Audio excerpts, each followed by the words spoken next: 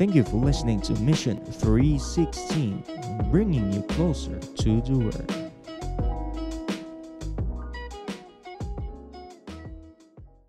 And the truth of God.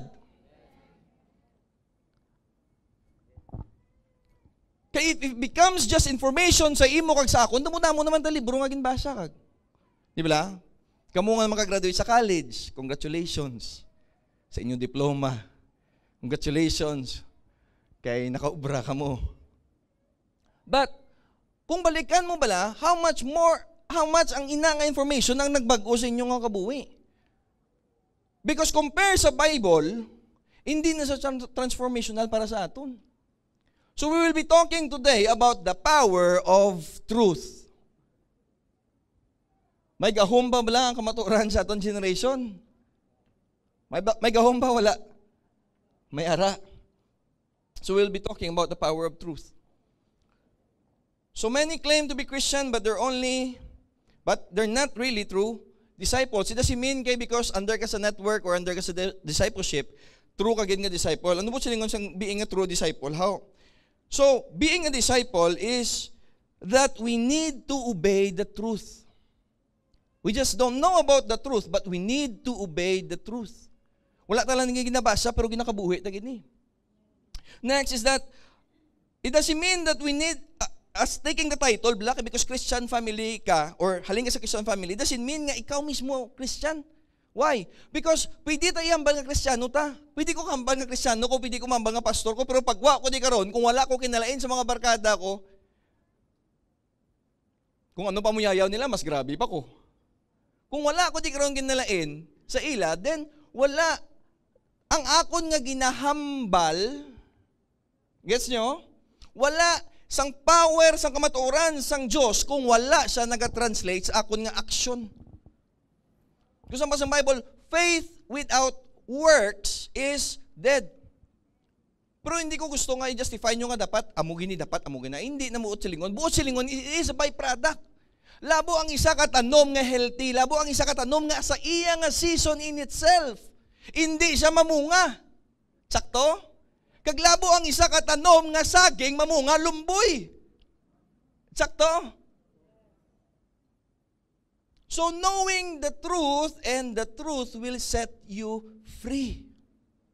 So if we have known the truth, if we have been declaring the truth, and we still remain arrogant, I don't think that is the byproduct of truth sa aton nga life. So hindi ka mo maglalayan kung nagasinggit ko, kaya doon ginasinggitan ko muna akong kaugalingon. Alright? Mali mo tupad, kalma ka lang. So truth doesn't set you free, but knowing the truth that translates eventually to the transformational life paagi sa truth ng Lord. Like today, damo-damo gid truth. Kung panong dumo mo lang, sino sa inyo? Hindi lang magbayaw kamot. Sino sa inyo gid-devotional sa Facebook? Sir, nagbasa ko to sa scripture, sir. Devotional na to. Oo, nagbasa ka. Pero ginpasulod mo bala sa ulo mo, gin-meditate mo bala, butsilingon nga nagpungko agiging panumduman. It doesn't mean nga ginbasa mo, naging truth na sa imo. Yeah, maybe you feel good. Yeah, maybe na-inspire ka. Kag naging hugot mo, ang sadya pa kung gin-share mo pa. Sir, share ko to, sir, butsilingon, sir, nagdevotional ko, sir. Pero kung wala siya nagabag-o sa aton kabuhi, it always just remain as an information. So tandaan natin nga there is always a constant battle between truth and lie.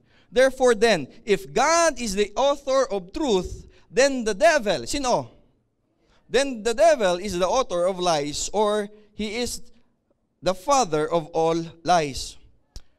Nga nambal mo na pastor, or nambal mo na bro. Okay, let's jump sa John chapter 8 verses 43 to 45.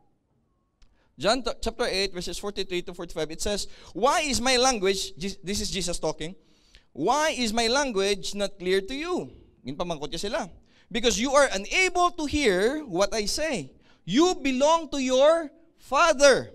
Sino? The devil. And you want to carry out your father's desire. He was a murderer from the beginning, not holding to the truth, and there is no truth in him. When he lies, he speaks his native language, for he is a liar and the father of lies. 45. Yet because I tell you the truth, you do not believe me. Note, Jesus didn't call Satan sa amo nga scripture. Pero anong ginhambal sa iya? He is the father of all lies. Gindirect ni Jesus kung anong description ni Satan. Hindi lang ang iyang ngalan. Or even Jesus didn't call him the fallen cherub, but called him the father of all lies. So, kung para maintindihan tani nga mas madalom-dalom gamay, hindi ka mo magkabalakan, hindi naman lumos ha, gamay-gamay lang. So, ang diferensya sa isa ka nanay kag sa isa ka tatay is that the father is the one who gives or donates the seed, then the mother, no matter what you think, kita ba lang ang mga lalaki, kung wala kita sang womb, hindi gid kita ya babayi. Okay lang? May pagpalangga na ha. Biskan ano naton kapag panumdum, wala kag feeling ta amugin niya, pastor. Kung wala kita sang womb, wala ko na may maubra kay amo na ang power sang truth. Amo na ang balis ang Bible. So hindi ka magamba nga ginimo-himo lang din namon kay amo na siya ang ginambas ang Bible. So ang nana is the one who receives the seed and cultivates ang inang seed kag gets impregnated with that seed. Subuot silingon amo ni galio, ang lies sang enemy wala gid sa power sa imo kag sa akon kung hindi mo pagbatunon. So hindi naton pagamiton ang rason nga I was born this way.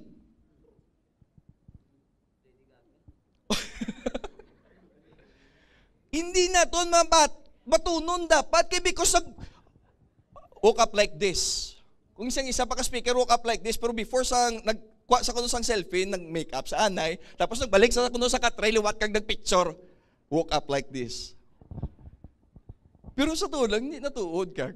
Paano nga pag woke up like this, kapag bugtaw mo may fake eyelashes ka na. Kung may fake eyelashes ka palog, hindi ma-offend hindi na bilog nga context ang ginambuot ko silingon.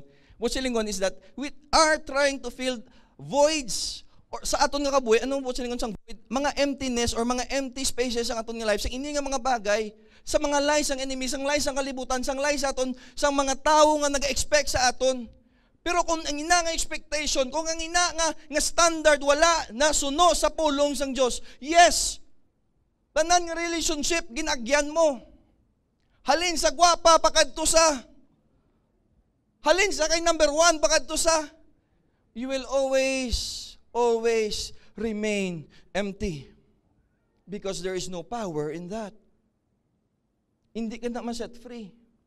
No wonder why some of us are sa posisyon subong sa kabuhi ta nga we are in trouble.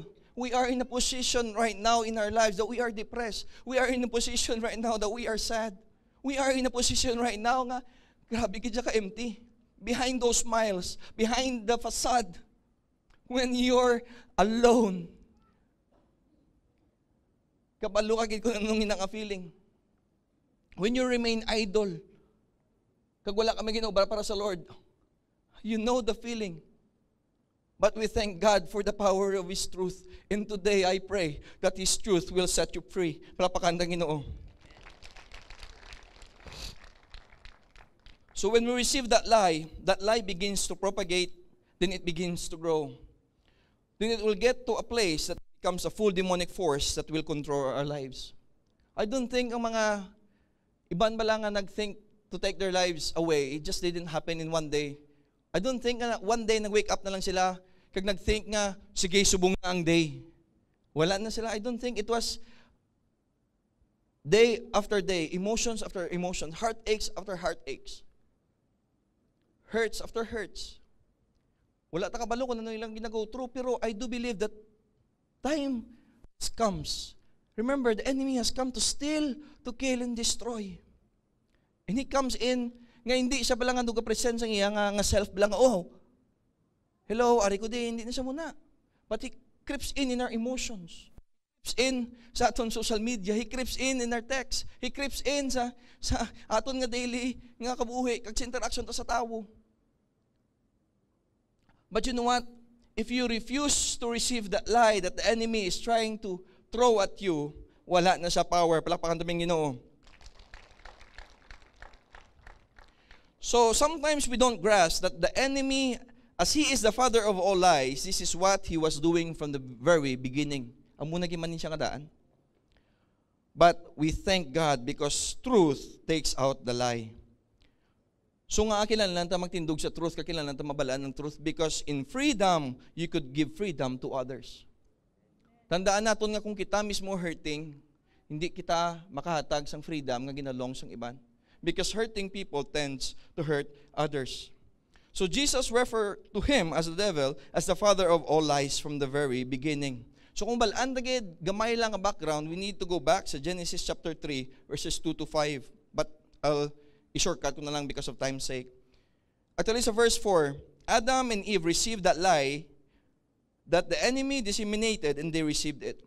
They thought that if we eat of this, we'll be like God. Tandaan nyo gito, pero may ginambalbala ni Pastor Chris nga, did God really say? Did God really say?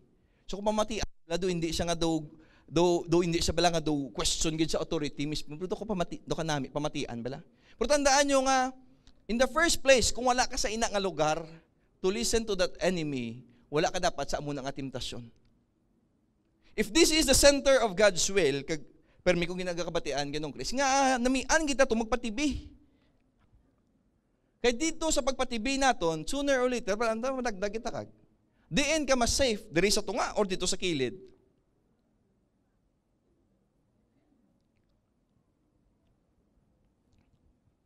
They think to themselves, we won't die because He said we won't die. Di ba ang balyan? Hindi ko mapatay ah.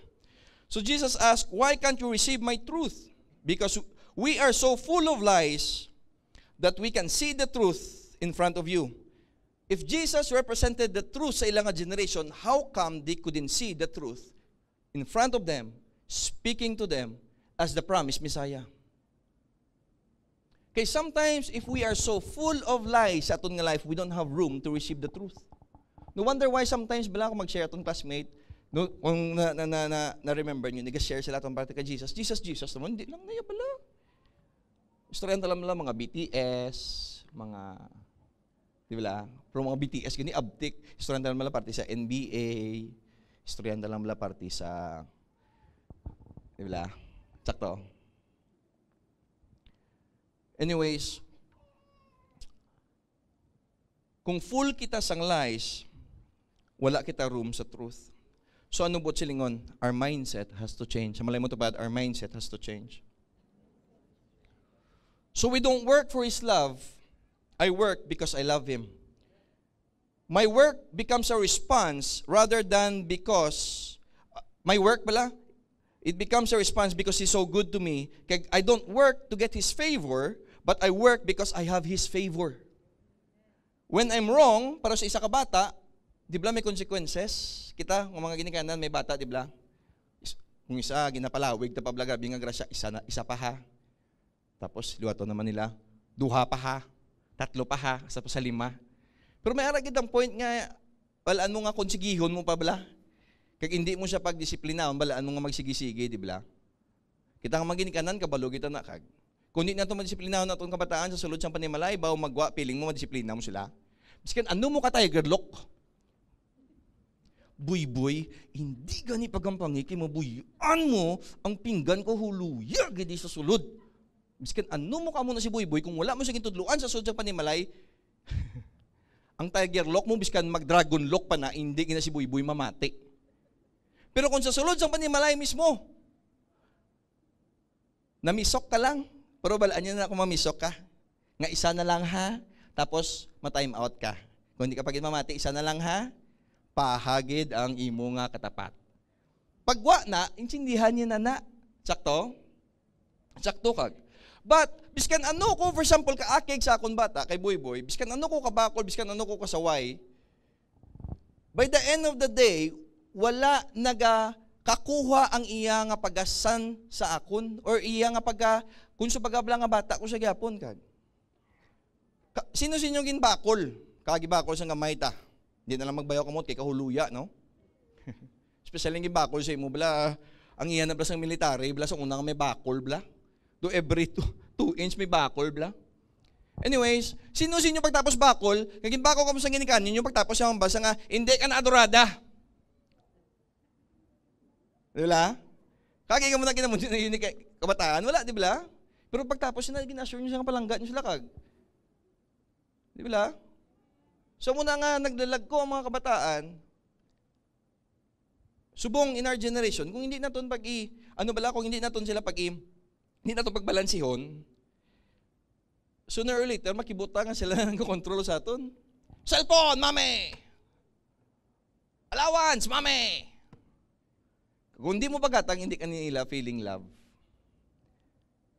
Amen, mga youth? May nag-amen, gid. Subot silingon naman nyo, we don't find value in what we do for Him. We find value of who we are in Him. Butsilingon nga, wala natong ginapangita aton nga balor kung nagatrabaho kita para sa Lord, pero kung sino kita nga ginhambal sang Lord. So balikan na ito verse 31. Hambala, if you hold on to my teaching, you are really my disciples. He emphasized to hold on. Maghawid gid kita. Doon, okay, verse 31 doon. Mag-hold on kita sa iyang teaching because it is constantly under attack. Like the enemy, nag-ask siya bala, did God really say? And sa aton nga generation today, truth is constantly being attacked. Pero nga kinahanglan naton magtindog ka mag-hold on sa truth because truth comes by, paano? Hearing and hearing the word of God. Pero again, but how can we hear if we are full of lies? That's why we have to be open. Every time, every Sunday that we come in here, I hope nga, hindi lang ang aton nga gindakuan, hindi lang aton nabalaan, hindi lang aton nga eksperyensahan ng aton saligan sa ini nga pagpangabuhi. No wonder why some of us are in trouble today. Because wala kita nag-seek sang counsel before we made that decision sa aton kabuhi. Ako, to tell you, honestly, I have a lot of things nga part nga ginadeal ko pa because of the wrong choices that we have. But you know what? It is not how we start in this life, but it is how we finish in this life. Nga hindi pa too late sa aton. Yes, we made mistakes. But it doesn't mean nga hindi na makorek today to change our future tomorrow. Palapakan namin Ginoo. So today we will discover the power of truth that breaks the lies of the enemy. So number one is that the power of truth number one is to set you free. Ang malay mo tupad, set you free. So verse 31 to 32, it says, to the Jews who had believed Him, Jesus said, if you hold to my truth or hold to my teaching, you are really my disciples. Then you will know the truth, and the truth will set you free. So how does the Lord set us free? Number one is to kung mag-hold kita sa iya or abide kita sa iya nga pulong. It means to continue practicing ang mga teachings ng Lord, which is din makita ang teachings ng Lord sa Bible. No wonder why it is so important to read our Bible. Grabe kung magambal, no? It's a constant struggle man sa akon. But you know what? What I found out and what I realized is that it is a discipline that eventually becomes a desire. Nga sa sige, hindi ka nakasaw kung kisa matulugan, nga hindi ka kabasa sang Bible. Nga kung kisa hindi ka hindi ka kaobra sang imulubrahon kung naanad ka na magbasa sang Bible. Ano ba't mo silingon man? Ba't ko silingon na mo niyo? Sang una, di ba natakaan ta sang una, kung sibinan ta sang ginikanan ta before ta magtulog, sinon sa inyo muna. Ako lang kitang honest, di ba? Pati. Anyways, kung inaobra na nila sang una, subong balangan nagdako ka na, hindi ka nakasaho nga hindi manibin before ka magtulog kag. Because it was a discipline that becomes a desire. Sino sa inyo nga enjoy before ka mo magtrabaho, nga way ka mo kamanot brush? Di ba wala, nga man kay hindi ka nakasaho. So it's the same man sa pag-treat na sa words ng Lord. Sometimes abi kay ginasiparar tabi ang sa normal life ta kag ang devotional yati i-treat agad nga doon muna. So sobrahan ta kung ka-raise ang standard bala kag hindi ta sa pag-i-treat nga part sa aton kabuhi. Ginabalaan ta nga importante ni para sa pagpanot brush. Di ba? Sakto? We make a big deal out of it nga sometimes ang fear naga-cripple sa aton kay basi bala kulang sa ka-chapter raw. Basi hindi ko bala katapos. Basi damo na ta basi. Kung ginubra mo na lang, nakatapos ka na tani. So that's number one, it will set you free by holding and abiding sa words ng Lord. John 15:5, it says that I am the vine and you are the branches. He who abides in me and I in him, he bears much fruit. For apart from me, you can do nothing.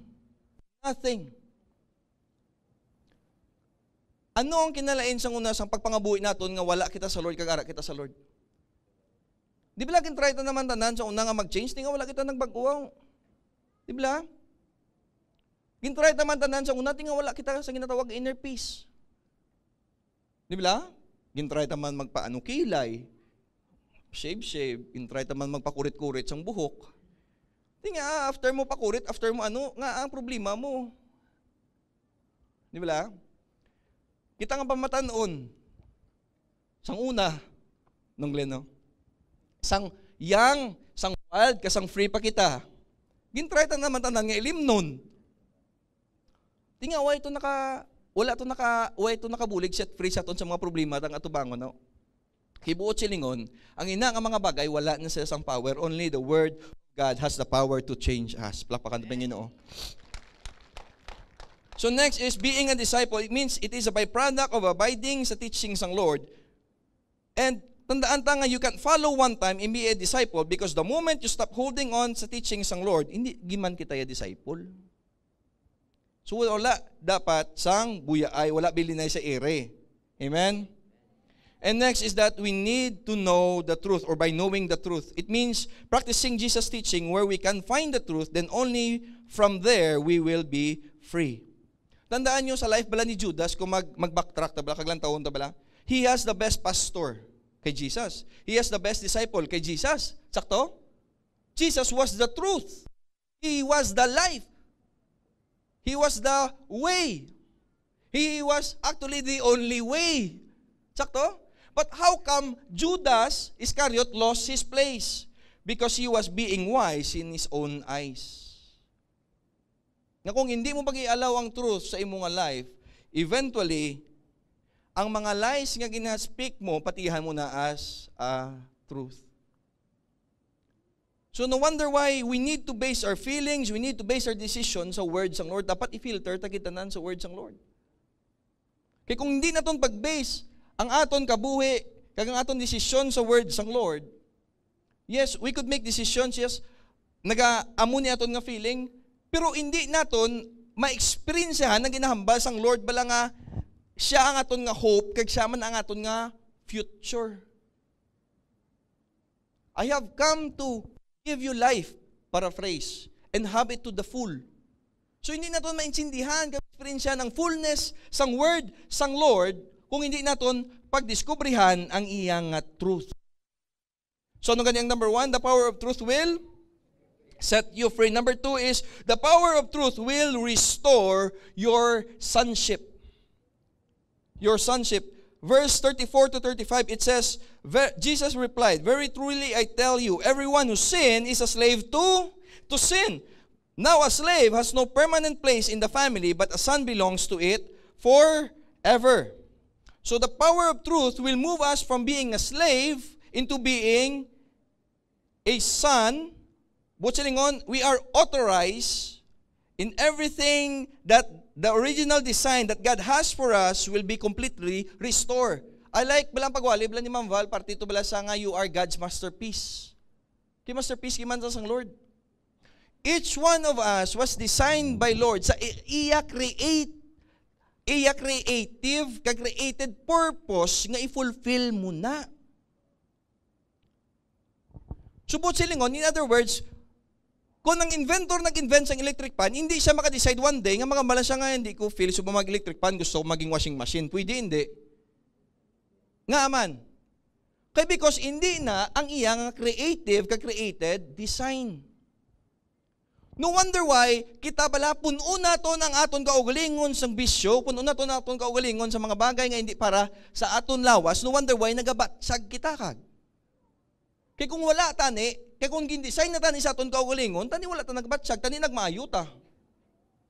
Tani after sang isa kakaha, nagmaayo ta. Tinga after sang isa kakaha, nagbulagan na kamo ni misis mo. Tani after sang isa kakaha, di ba? Nagmaayo imo ulo, tinga after sang isa kakaha, kulang pa. Di ba? Because hindi na siya ang creative design sang Lord sa imo kag sa akon. Amo na ang aton nga mindset sang una nga slave pa kita. So a slave has no permanent place in the family, Kagandaan ta ang isang attributes kung slave ka is that he can be sold at any moment. He can even be put to death in some circumstance. His position or status in the family is surely tentative. Furthermore, a slave is not free himself, so how can he possibly set anyone else free? If we are slave to sin bala, hindi natin mabuligan ng iban nga ma-set free sila. So we can be a change in our generation kung kita mismo, gapos pa kita sa ini nga mga bagay. Why? Because we are all products of our past, but we don't have to be prisoners of it. If we hold on to our past, we do it at the expense of our destiny. Tandaan natin nga sometimes ang aton bala nga past, I was talking about this yesterday sa inner healing, nga sometimes our past is holding us back towards sa hope kag sa future nga ginpreparar sa aton sang Lord. Galing kung hindi kita set free kag aton nga mindset is still being a slave kag hindi being a son.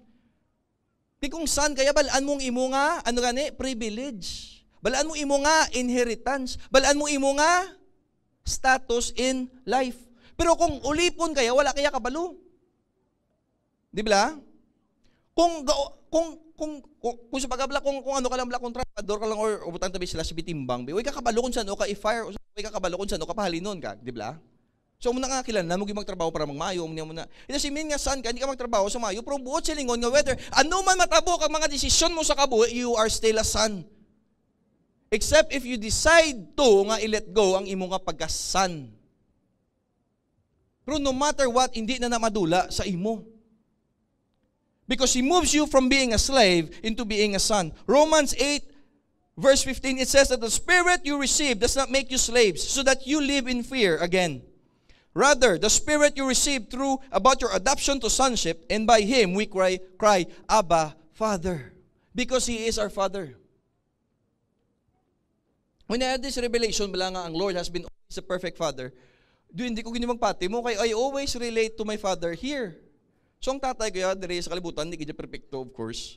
He was there, but absentee sa nga tatay. But I wasn't able to love my father unconditionally up until I have this revelation sa Lord nga that I was always being your perfect father. That was like, I think, one of the first times na nabatian ko ang Lord bala nga nag-speak sa akon. Sino man naman ma-speak, no? Lang man ang devil. Sakto? Kaya mo gimana eh. That's why we cry, Abba, Father. Sakto? So kung hindi natin magbasahon ng Bible, why ganito kabalo kung sinong ga-speak sa aton? So no wonder why we are dictated by our feelings, by our thoughts, by our emotions, because wala natin na filter sa words ng Lord. Because the word of the Lord becomes eventually an anchor and hope to our soul. So when times are rough, wala kita sang balikan, wala sang nag-anchor sa aton nga kabuhi. But if you are a son, the word of the Lord will anchor your soul. So sonship delivers us from the different areas ng aton nga kabuhi. Romans 5:9, it means that we have been delivered from the wrath of God. Romans 8:1, it means that we have been delivered from condemnation. John 5:24, it means that we have been delivered from death and hell. Romans 6:13-14, it means that we have been delivered from the power of sin. 1 Peter 5:8-9, it means that we have been delivered from the power of Satan. So if you're struggling with some of these things yung in-mention ko bago lang, and nag-mention ko nga, you have been delivered, silingon nga, He has won the victory already. All we have is to stand upon His truth and remove the legal right that the enemy has. How? By declaring sa iya kung anong ginhamba sa pulong sang Diyos. Amen.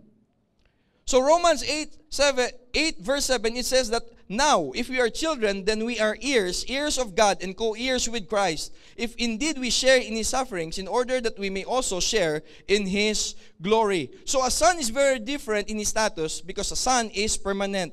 He can exercise the authority and enjoy the privileges of his father. A son can free a slave, and the former slave's freedom will be real and permanent. So tandaan natin nga, kita bala kung may ginabuligan, kita may ginawitnessan, pero kung aton nga mentality kagway na natin ginalaw ang truth sang words sang Lord that we have been speaking Sunday after Sunday dire, then biskan ano naton ano bala kabalo sang scripture, pero ay naton nga ginapasulod sa aton gipuson, kagway naton nga ginalaktad, it remains just in knowledge. But if you allow the Lord if you stand upon the power, sang truth, sang word, sang Lord, it will set you free and you will have the opportunity and kung sapaga the wisdom to lead others for Christ. Nga kilala nato na because we need that for our generation. Imagine, Robinson 6, kung hindi kita magtindog para sa itong generation, who will stand for our generation? People may look at us, nga doon, naguang kita, nagamutan na. But you know what? By the end of the day, ano atong responsibility sa aton nga Diyos, kag sa aton nga generation? Will God be proud of us to welcome us dito sa langit? Well done, my good and faithful servant. Or will God say, depart from me because I don't know you? Think about that for a minute. Ano ang mga ginaprioritize naton sa kabuhi that will matter for eternity? Tandaan nyo, ang aton kabuhi, lipot lang ni. This is nothing compared to eternity. So, if we are just concerned of our lives here, kung hindi na itong pagpanumdumon ang aton kabuhi after sa ini nga pagpangabuhi, we are just consumed by the concerns of this world. We just consume kung ano ang next nga ibutang sudaan sa aton lamisa. If we're not gonna be concerned of the things that are eternal, then we have the lies of the enemy had crept in sa aton kabuhi. But today, let it be that the power of truth will set you free. Pagi sa words ng Lord. Palakpakan tabi ang Lord. So number 1 is, ano gani? The power of truth will. Number 2 is, it will restore your sonship. Last and number 3 is, the power of truth will empower you to do His will. Empower you to do His will. Verse 38, it says that I am telling you what I have seen in my Father's presence, and you are doing what you have heard from your father. So why is God entrusting us with His kingdom to bring here sa earth? John 14:12-14, it says that, very I truly tell you, whoever believes in me will do the works I have been doing, and they will do even greater things than this, because I am going to the Father, and I will do whatever you ask in my name, so that the Father may be glorified in the Son. You may ask me anything for in my name, and I will do it. Sa atong balang generation, pwede ni mag-pass, pero hindi natin makita ang kamot sang Diyos kung hindi natin pag-iwant. Kung hindi kita mag-contend sa healing, hindi kita mag-contend sa miracle, mag-pass ang hindi nga generation, kag maging part lang kita sa history. Do you just wanna be part of history, but hindi ka mo gusto maging history maker? You just wanna be part of history, kag hindi nyo makita ang Lord, ang kamot sang Lord sa aton nga generation? So those are the things that we need to challenge ourselves, so to remind ourselves kung ano giman ang ginakabuhi tas ini nga kabuhi. Zechariah 4 verse 6b, it says that not by might nor by power but my spirit, says the Lord. Acts 1:8, it says that but you will receive power when the Holy Spirit comes on you, and you will be my witnesses in Jerusalem, in all of Judea, Samaria, and to the ends of the earth. So we need to be empowered to do His will, because kung sa aton lang nga pamaagi, wala gini pakadtuan. Because kung hindi yata pag-empower, ang aton makita ta lang sa aton surrounding. But let me challenge you with this. Kung i-allow ta ang Lord to empower us to do His will, I do believe that there is strength beyond measure. I do believe that there is, kung sa baga, faith nga mag-arise sa aton to believe for our generation. Kung hindi kita empowered to do His will, kag ang plans ang Lord sa aton nga kabuhi, kag sa aton nga generation, then we will remain hopeless. Then we will remain defeated. Pero kung i-allow nato ng Spirit sang Lord bala, you will come to taste and see that He is good. Because His plans for us is to prosper us and not to harm us, to give us hope and a future. So, sino sa inyo, before ko mag-end, sino sa inyo kaagi kurente? Sinong Glenn lang? Ano feeling nyo sa nakurente ka mo? Or ano feeling ta sa nakurente ta? May mahimo ka bala kung hindi mag-react lawas mo? May mahimo ka wala? Wala, di bala mo na nga wala mo na gin? Ginliwat. Di ba? Kung gusto nyo matry makurinti, tandugan nyo na naangin ng kasugao. Kay grounded na. Pero hindi nyo pagtandugan na. Anyways, can you help yourself if you have touched an open electric wire? Di ba? Wala ka may obra, di ba? Kaya nagkurog na kamo gani. Subuot silingon, if we tap sa power sa Holy Spirit sa aton kabuhi, if we will contend for the power of the Holy Spirit, I do believe that He will empower us sa aton nga generation more than you could ever think or imagine. Ang tanan nga impossibilities nga ginalaktan mo, tanan nga feeling mo nga hopelessness, nga ginaatubang mo wala sang imposible sa Lord to those who believe.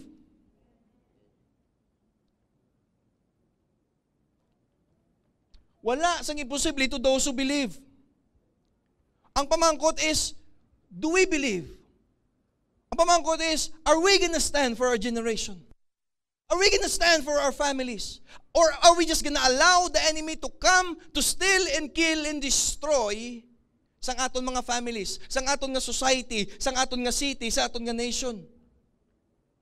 If we allow this bill, if we allow kung ano ang tinutuyo sang enemy sa aton nga nasyon, sa aton nga family, sa aton malang nga society, then for us of doing nothing, naghatag kita sang permission sa ila to destroy us. For the enemy to come to steal, to kill, and destroy. If we don't allow the power of truth nga mag-empower sa aton. But again, the power of truth mag-transform lang sa aton. It will set us free. It will restore our sonship or our position sa Lord. It will, kung sa bagay, it will empower us. Kung diskubrihon ta ang power ya sa iya nga pulong. If you believe that this morning, I want you to close your eyes and bow down your head. I want you to make a resolve right now that whatever it takes, that you will fight for your family. That whatever it takes, you will fight for your husband. You will fight for your wife. That whatever it takes, sa aton nga generation, we will contend for revival, we will contend for healing. Come on, let's pray. Begin to open your mouth. Kagang desire mo bala sa Lord ihambal because there is power in our words. Hindi lang pag-ipanumdumon, hindi lang naton pag-ibutang naton sa aton nga heart. Kung sa pag-ihambal naton sa Lord, Lord, amo ni akong desire sa akong family. Lord, amo ni akong desire, Lord, sa akong nanay. Akong desire, Lord, sa akong tatay, Father. Salamat, gid Lord. Salamat, gid Holy Spirit. We invite you to this place. We know that you are here. You are in us. That you are for us. That your promises are still yes and amen. We thank you, Lord, for such a time as this that we just could come, Lord. That you would remind us, Father, that your words, the power, Lord God, of your truth will be found, God, Lord, in abiding sa imo, in holding sa imo, Lord God. And we thank you, Father, that you have set us free. We thank you, Lord God, that you have restored our sonship. We thank you, Lord God, that you have empowered us, Lord God, to do the things, Lord God, that we thought, impossible, Lord, we choose today to rely upon the power of your Holy Spirit. In the name of Jesus. In the name of Jesus. Salamat, gid Lord. Salamat, gid Lord. Salamat, Lord Jesus.